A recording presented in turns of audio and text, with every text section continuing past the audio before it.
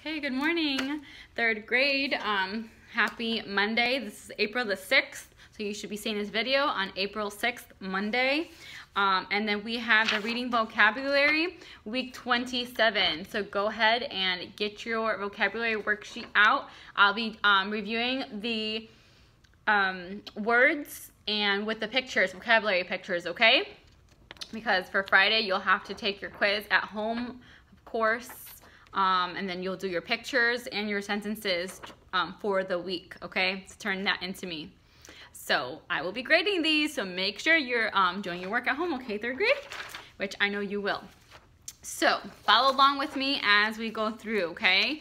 So here we go. Number one is fodder, and that's dry food for cattle.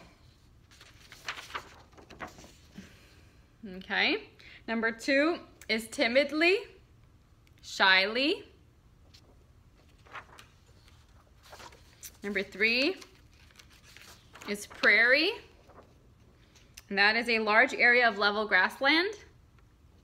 Number four is stall, a section in a stable where an animal lives. Number five is mane, the long hair that grows from the neck of an animal. Six, anxiety, fear or nervousness over what may happen.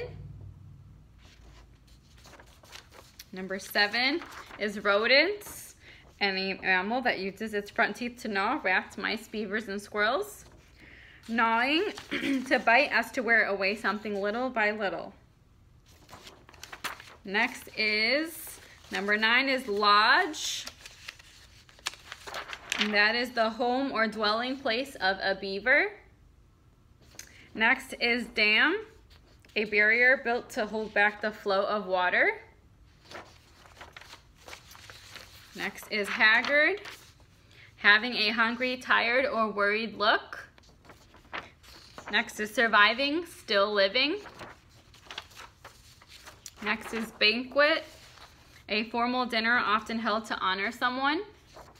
And moccasin, a soft shoe that is made without a heel, an Indian shoe.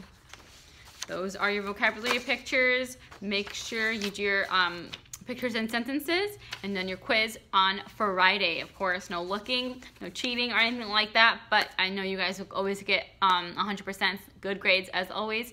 Keep up the good work, third grade, and I'll see you soon.